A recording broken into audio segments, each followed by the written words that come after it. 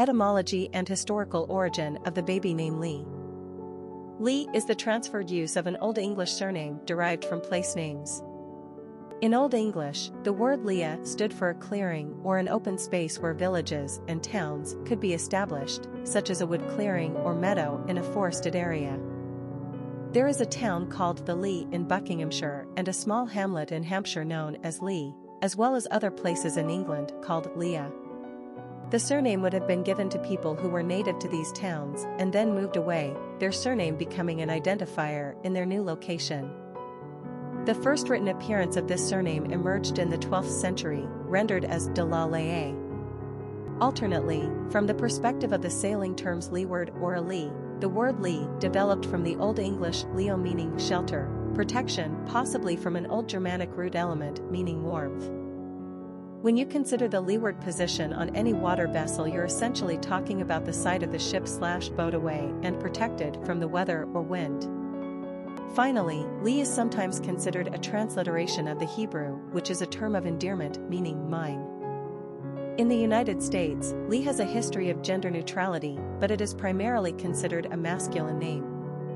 It is currently on the top 100 list of most commonly used baby boy names in Ireland. Personality of the boy name Leigh. The number 4 personality is marked by stability and discipline. This is the personality that follows the rules and is conservative by nature. They have an earthbound energy that prefers to build things methodically on top of firm foundations. They don't cut corners. 4s take their time and don't like to be hurried. But the outcome of their endeavors is likely to result in some strong and useful structure, which makes them great engineers and inventors. 4s are anything but frivolous or controversial.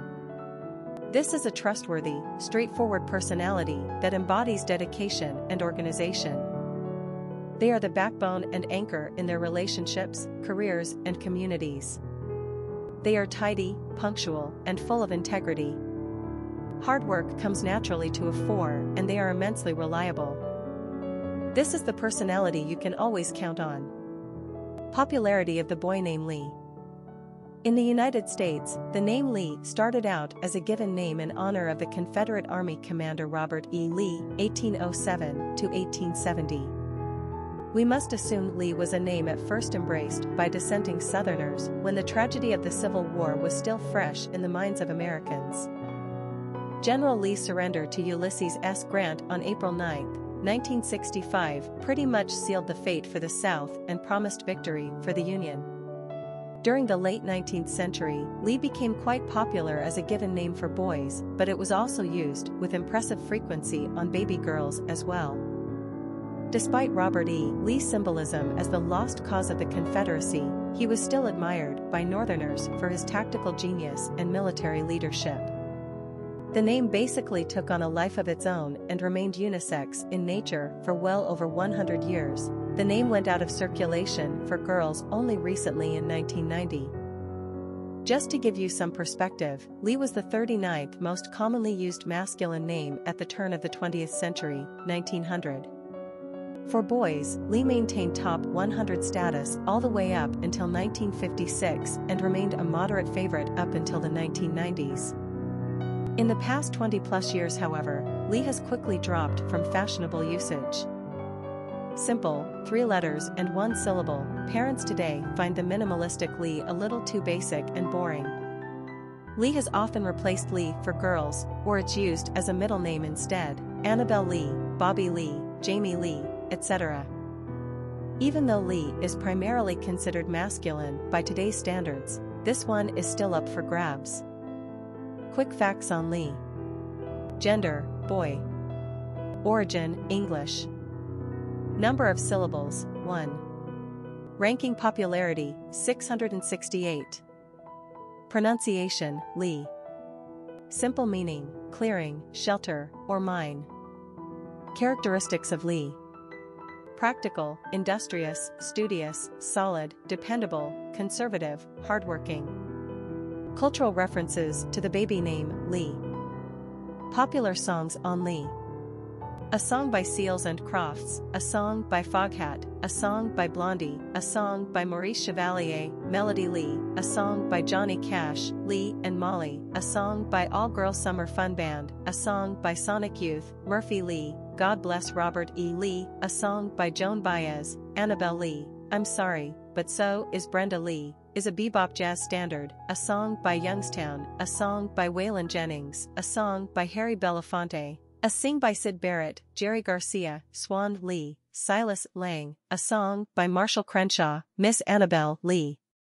Beautiful Annabelle Lee, Ruby Jean and Billy Lee, The Ballad of Frankie Lee and Judas Priest, Jason Lee, Jamie Lee, Sarah Lee, A Song by Rick Nelson, Donna Lee, Annabelle Lee, A Song by Ziggy Marley, Shirley Lee, A Song by The Damned, Lee is Free, Under the Gun, for Jeffrey Lee Pierce, A Song by Murphy Lee. Famous people named Lee.